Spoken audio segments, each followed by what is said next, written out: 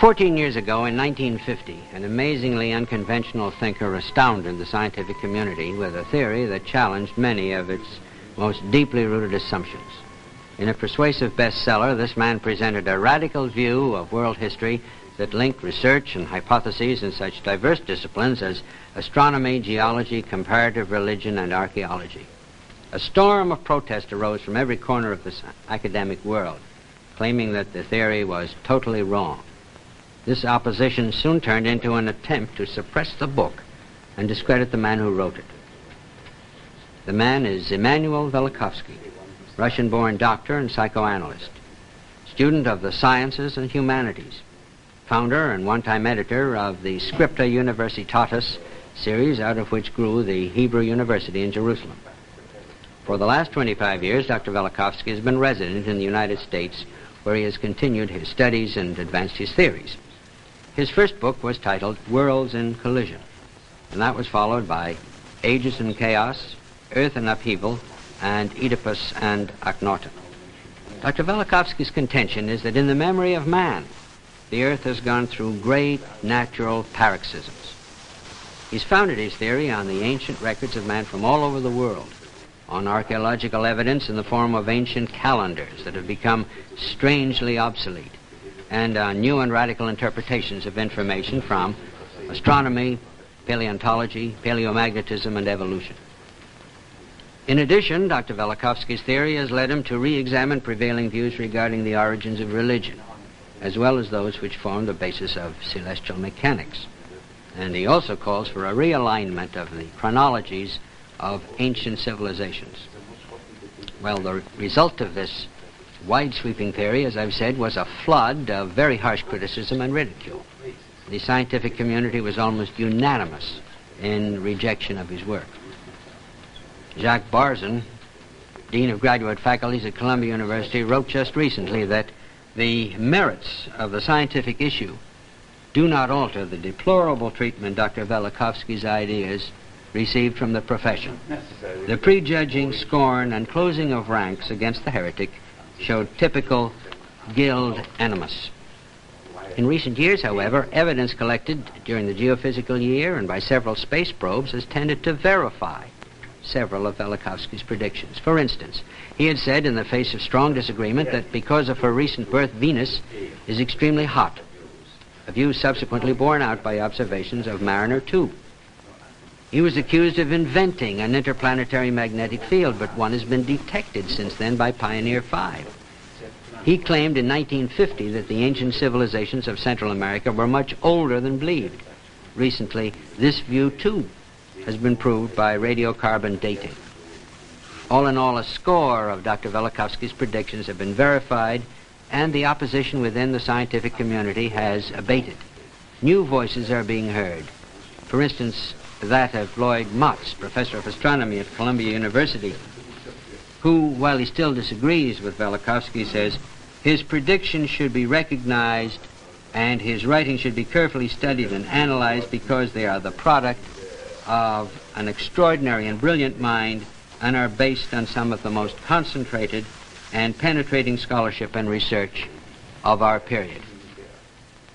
Here with us today on Camera 3 to discuss his theories with Dr. Velikovsky in his first television appearance is Eric Larrabee, an editor and writer whose articles about Dr. Velikovsky were the earliest attempts to make him familiar to a wider audience, and whose latest piece in Harper's Magazine has directed attention to a re-examination of the Velikovsky theories.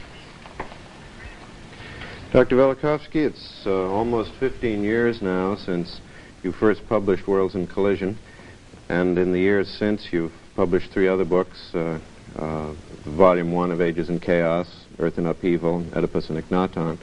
And during this period there has been the curious paradox that although the scientific academic community hasn't by any means accepted what you have to say, that fortune has smiled on you in many respects, in the sense that science itself, point by point, has gone somewhat more in your direction.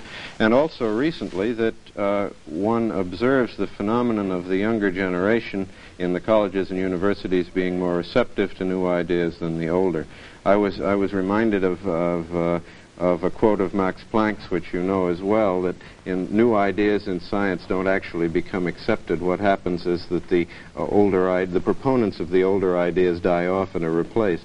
When you look at some of the things that have happened, some of the ways in which science has come your way, so to speak, and this much larger interest, much greater willingness to talk about your ideas in the colleges, how do you feel looking back on it? Which of the developments jump out to you the most? I remember you were saying once that you had never dreamed when you first were thinking what you should write about the planet Venus, that in your lifetime you would see something like the space probe Mariner, which successfully went within 20,000 miles of that faraway planet. I know that stands out to you as one of the events of this time. What in particular led you to be so concerned with what Mariner would find on Venus, with in particular the question of Venus's heat, if I may well, say you so? know, Mr. Larrabee, that Venus is persona dramatis of my first book. In that book, I claim that there were terrestrial catastrophes caused by extraterrestrial agents in prehistoric and also historical times. And I tried to identify the agent.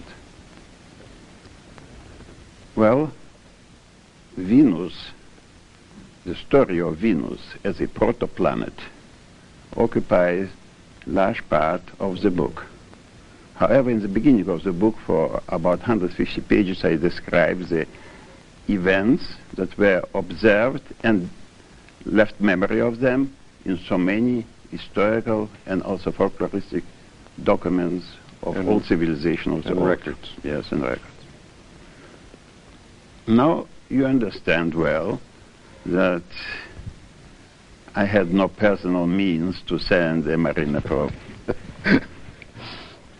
And so my hope and my prayer was that I should still have the chance in my lifetime, not only myself, but my opponents, I wish them long life, that they should be also witnesses of that probe, which now 2 years ago, I believe it was August of 1962, was launched, and by December 14, I think it was 14, passed by the date point. Well, if I may be a devil's advocate just momentarily, I know what many of your critics have said is that a prediction like this is a matter of chance, and that they imply that you were pulling things out of the air. Well, obviously, you could have said a great many other things about Venus. You could have said Venus has 2 moons, or is made out of cottage cheese, or something other than saying that it is hot. What led you in particular to say, quite contrary to the belief of the time, that Venus was a hot planet? Well, first I will say what I said. At the end of my book, in the very last 2 sections, before the section, the end, I put 2 claims. So the position which I selected for them in my book by itself proves the importance I gave to them. These were, first, Venus must be very hot. Must be hot. Must be very hot. Is very hot. I called the chapter Thermal Balance of Venus. And I said, Venus gives off heat. Not as usually supposed to be. A planet gets so much heat from the sun and reflects so much heat in the space. It gives its own heat. Of course, if it is a body like other bodies in the solar system of 6 billion years or longer, older, of course, then you would not expect that it would give give off heat. Now I said also that it was observed by contemporaries of those events and after as an incandescent body. At the same time, still in 1959, it was calculated and accepted that the surface temperature of Venus is 17 degrees Celsius, only about 3 degrees above the temperature of the Earth. It's very similar to ours. To Earth. Now, even so-called ashen light, which is shimmering off some light from the shadowed side of Venus. Venus, between the Earth and the Sun, has, like moon, a shadowed side, was explained by a cover of ice. Well, of course, you understand that there could be no ice as a temperature which in which lead is molten. Yes. Before Mariner, already in 1961, it was found that by radio signals arriving from Venus that it is very hot, actually 600 Fahrenheit. And your reason for believing this was that your theory required that it be a new planet, a young planet in geological astronomical time. Yes, it was the cause of the natal heat, but also the result of the short but very stormy history of this body. Which is what you describe in your book. Which I described, actually not theorized as much as tried to reconstruct from ancient sources from so many civilizations. Well, the reason that the objection that the scientific community has lavished on you, I assume, is that it is quite basic to a number of different sciences. That the life of the solar system has been uneventful, regular, in the terms in which we exactly as we see it now, for many, many hundreds of thousands of years. Well, until very recently, this was the accepted view that the solar system is almost in a static state for, well, it was, when I started my book, it was said 2 billion. By now it is already 9 billion years. But recently, you know, it has become, it all changed. So many things were discovered, and one of them is the heat of Venus. And let me also say that 600 degree of 1959 was one of the reasons to send the Mariner probe to find that it is not so. I remember in December of that were year 62, when Mariner probe was still on, just past the date point, but there was not yet the final report. I heard a man, scientist from Jet Propulsion Lab, who, speaking before the AAA convention in Philadelphia, made rather expressed his hope that it will be found the temperature much lower. What was found, it was still higher, not 600 but 800 degrees. Well, there was another finding of Mariner which has just in this past week been still further confirmed, which is the question of Venus's motion. The recent confirmation of the retrograde motion is even more puzzling, is it not, and even more embarrassing to the conventional Orthodox view. Yes. I see it's not embarrassing to your point of view. No, not at all. Not you were all. more comfortable with it. Not at all. I would say that the Mariner probe surpassed all my wildest dreams. It found first, I would say, confirmed the find made before that by Pioneer 5, that the space, interplanetary space, is magnetic. Well, I was a target of much ridicule exactly because of this, that I invented forces that do not exist in the solar system, because I needed them to explain all these unusual events that took place in the sky, events that the Greek called theomachy, the battle of the gods. I remember you saying one time that one description of your work might be to replace René Descartes back in the position he deserves in 17th century science. I believe you meant by this his theory of the tourbillon and the vortices as opposed to a Newtonian universe Yes, at of least empty to put space. him back into position of a rightful contender of Newtonian theory, because very recently, actually a year before my book was published, in a book of philosopher Butterfield, I saw the sentence, in that great debate or contest, Descartes was the loser, because these worlds, these vortices that he described, these particles of matter or of ether that fill the universe, they are not there. Nobody found them, nobody discovered them. So it was an empty universe in which the celestial bodies in complete peace and eventfully traveled for eons. And the universe we see now is not that kind of place. Not at all. But then again, Mariner found not only this, it found, of course, this heat. And there is no explanation for this heat. It would be after it was already found, there would be some explanation for it.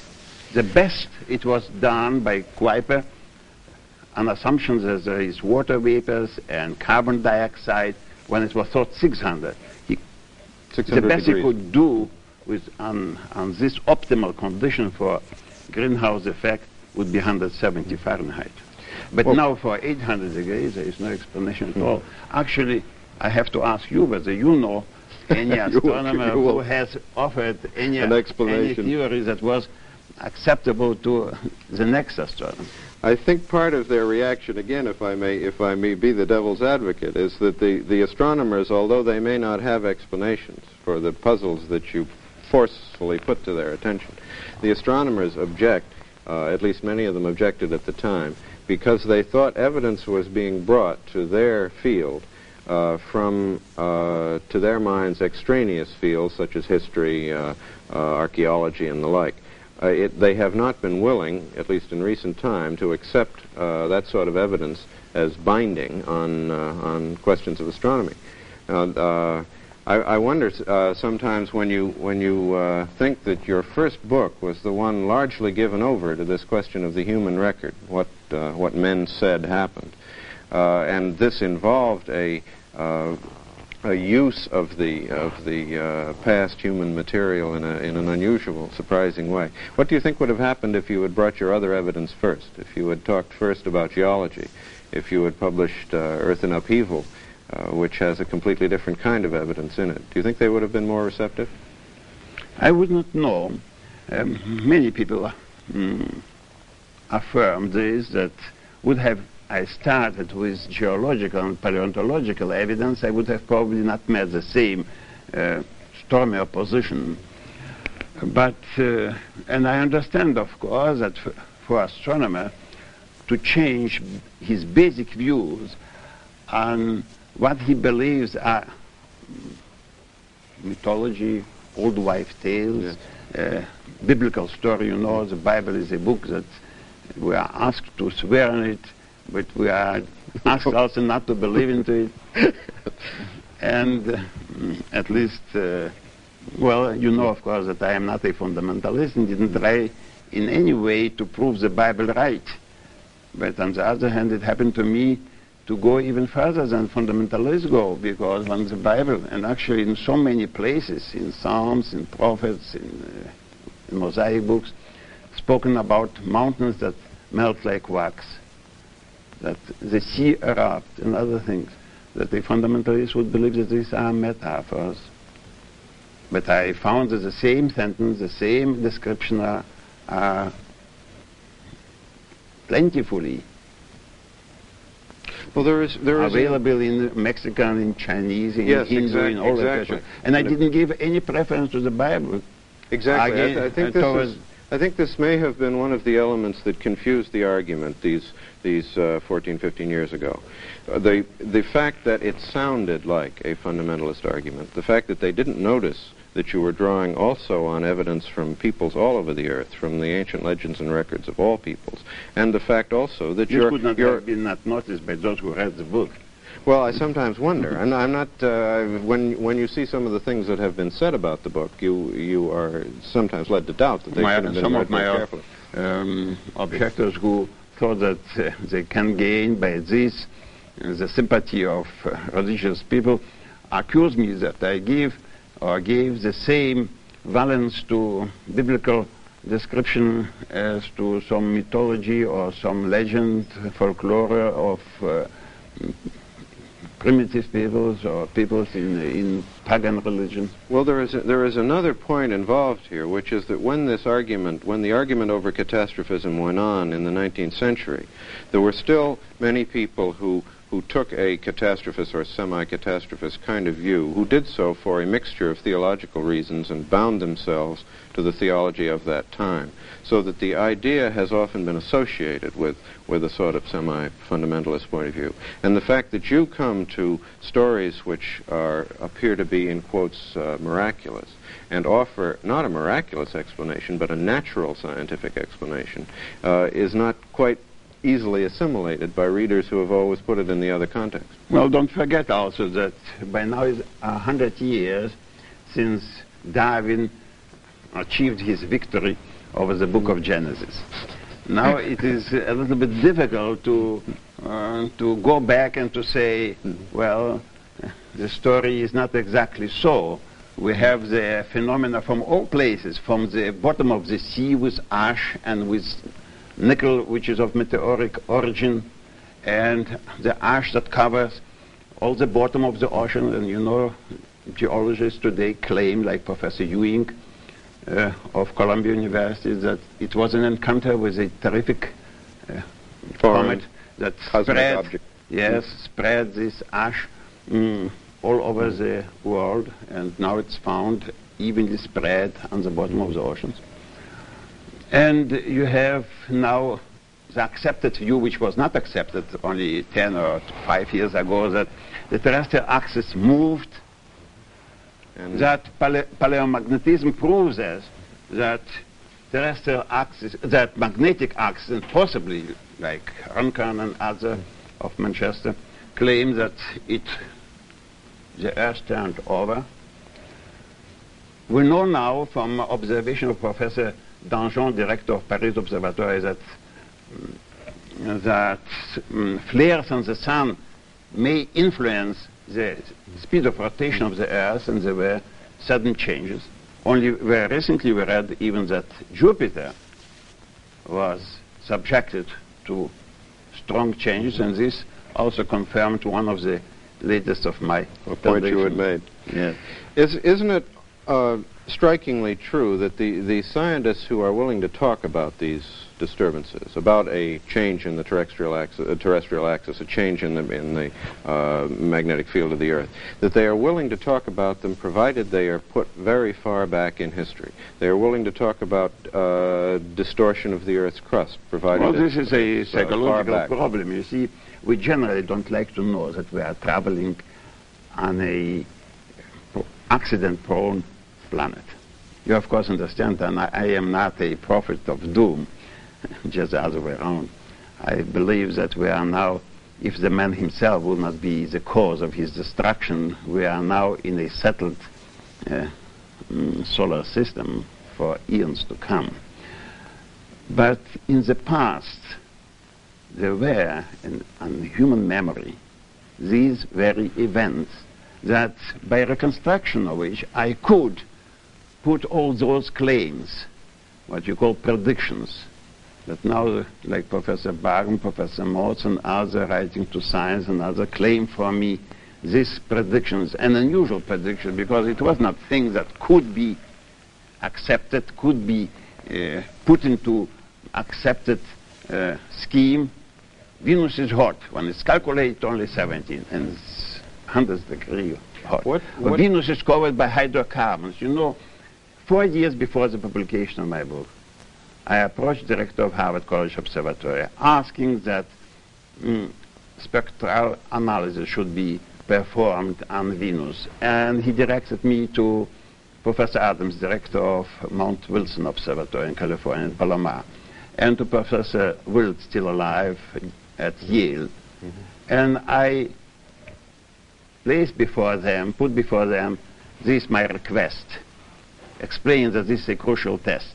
And understand, please, Venus is the last link in the theory. If there were catastrophes, and in historical times, and caused by extraterrestrial agent, and the agent was a protoplanet, Venus. And now I can say what Venus is like, that it is hot, that it is wrapped in a envelope of hydrocarbons. This I claimed on the basis of the historical record. Yes. And I asked this to be performed, and I got the answers. This was summer 46, 4 years before the publication of the book. There are no hydrocarbons on Venus, in writing. And I was so firm in my belief that I did not blunder in the interpretation of historical sources that I put in my book. There must be an envelope of hydrocarbons. And then when in February 63, 2 months after the Mariner passing point, yes, then the report was given out, and it was hydrocarbons, dust and gases, exactly as I claimed it. The embarrassment here for science is that you are seeking to unearth a natural fact by way of the humanistic evidence, which is to say you're bringing together a synthesis of different kinds of knowledge. But let me say this also is an argument. Let me ask you, what is the principle of uniformity? What does he say? Principle of uniformity on which is based the theory of evolution of Darwin. Our modern scientific thought is built on principle of uniformity, which crumbles by today. And what does it mean, this principle? Does it mean really that things that we do not observe today could not have happened years ago? What does it mean today? Today is this day in August? But if you believe it is not. If we don't see today a comet, do not exist comets. If we do not see since decades with an added eye that any nova, there are no novas. That's exactly. So where should Camera 3 has appeared today at the endless fascination of the universe, and for permitting us to listen to their conversation on its challenge to the mind of man. Our thanks to Dr. Immanuel Velikovsky and Mr. Eric Larrabee. Until next week, this is Jim McAndrew. Goodbye for Camera 3.